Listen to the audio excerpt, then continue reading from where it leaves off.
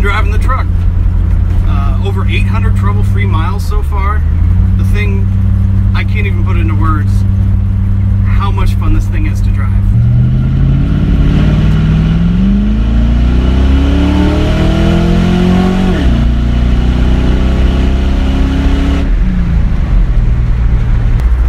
I'm enjoying every bit of it. This thing, there's just something about driving this thing. It's just hard to put into words. Still got all the bumps and rattles of an old truck. I need to replace the anti-rattlers in the window, in both windows, and the door seals. Got a lot of wind noise, but hey, it's an old truck. It drives every bit as good as the Crown Vic did, and actually I think better. You lose about 400 or 500 pounds when you remove the Crown Vic body, put this truck body on it, which I think really wakes up the 4.6. It also makes it a little more nimble. That bracing across the frame that I use to mount the back of the truck between the cab and the bed, I think that really stiffened things up too. There's just nothing not to love about this truck.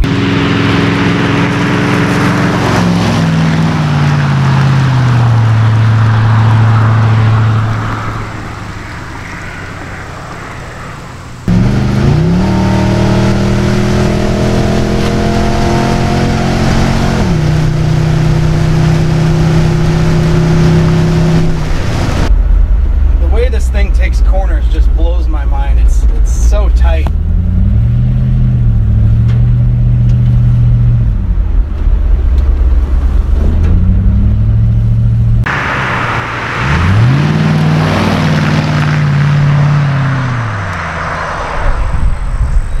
mean, a lot of it has to do obviously with the Watts link and the 4-link in the rear and rack and pinion, but it kind of messes with your head because you know you're driving an old truck, but it corners like a go-kart, drives on rails.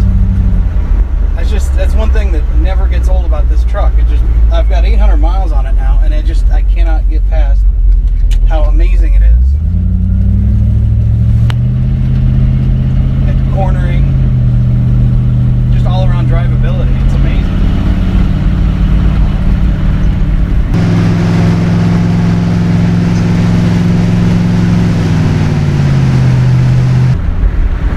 Time I do get a little tire rub in the front. That's if I'm turning into a driveway or something, but it's really not bad. It only happens every once in a while, and I still haven't rolled these fender lips, so doing so would help that a lot.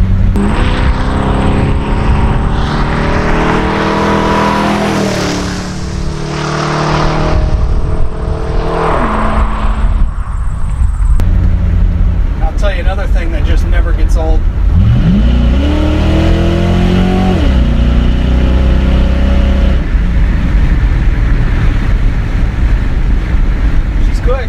The exhaust is still just the cutoff after both of the cats, because I haven't nailed down exactly what exhaust system I want to use. I don't want it to sound like a Mustang, but at the same time I don't want it to sound cackly like some trucks can. So I've been doing a lot of research, trying to figure out, what kind of exhaust setup that I want to run. But for the time being, I'm kind of enjoying the obnoxiousness. But it does drone in the cab quite a bit, which really isn't a big deal, but for longer trips, it gets old after a while. One thing I think I'd do different is I'd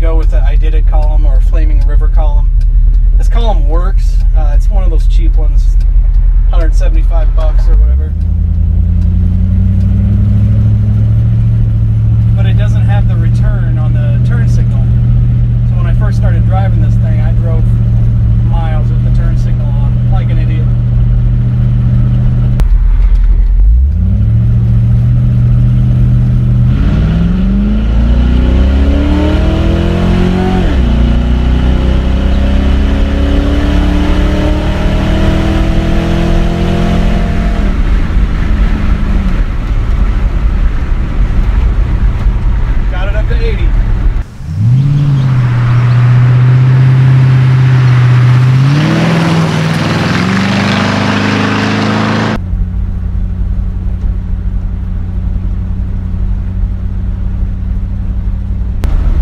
This is the Saylorville Dam. This is the dam for Saylorville Lake.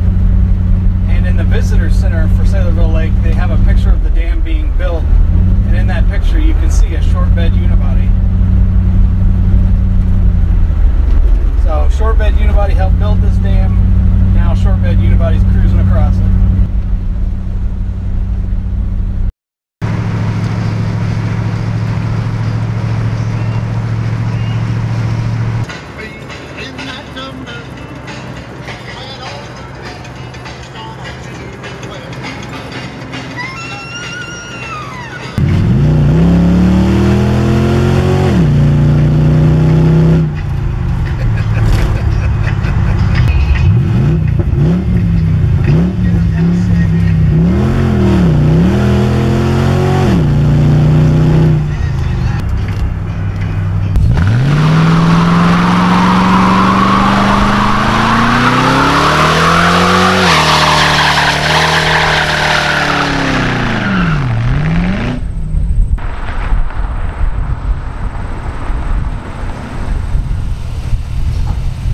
While it's not real pretty under here, everything did fit great.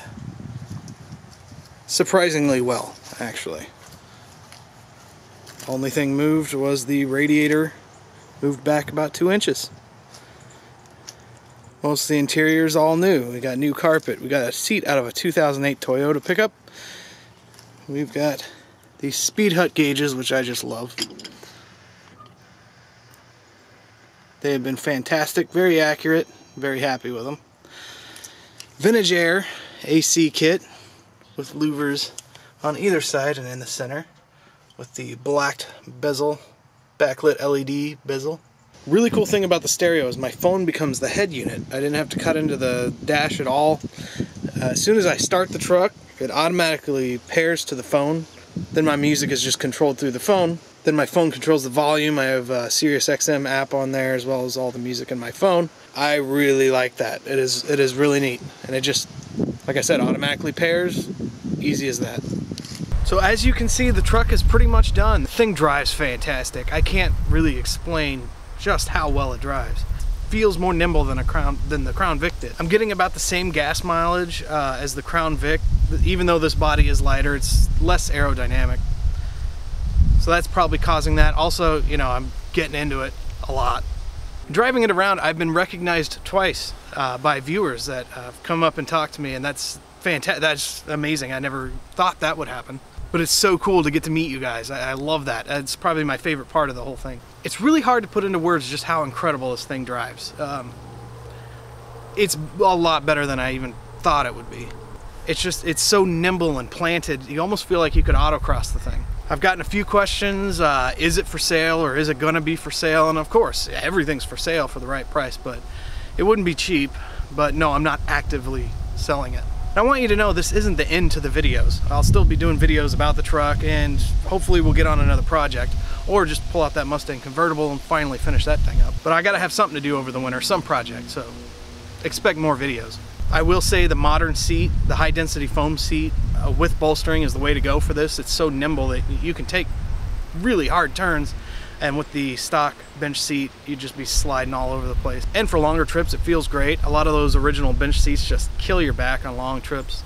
I gotta say, so probably one of my favorite parts is the gas stations. You always get a guy that comes up and starts talking to you, and I love that, talking about old trucks, or you know, I used to know a guy who had one, or my dad had one. I actually had a guy that came up to me at a gas station that worked in the assembly line that made the unibodies, and he told me some really neat stories about how these things were made. For those that are on the frame swap fence that don't know if they want to do this to their truck, I say go for it. It's fantastic. It's worth all the labor, for sure. One area of concern I've had some questions on was how close the tire is to the wheel well there on the bedside, and it is close, but this is 800 miles, over 800 miles, and it's never rubbed once. I think with the 4-link and the Watts link, it just doesn't move side to side, so have not had an issue with any tire rub in the back. All in all, the project took me about 6 months. I probably could have done it quicker. I had a lot of things going on at the time. Also, a thing that probably took me a little longer is I wanted to keep the interior as original as possible. I didn't want to use Crown Vic dash or Crown Vic column or anything like that. Because to me, the interior of the truck is, I mean, that's what you see. That's your input to the vehicle. I wanted to keep that era. Well, this has been such a fun project, and I really appreciate you guys watching and commenting and subscribing and liking. Like I said, I'll still be making more videos. Expect more videos to come. And again, thank you guys so much. I really appreciate it. And as always, I'll see you next time.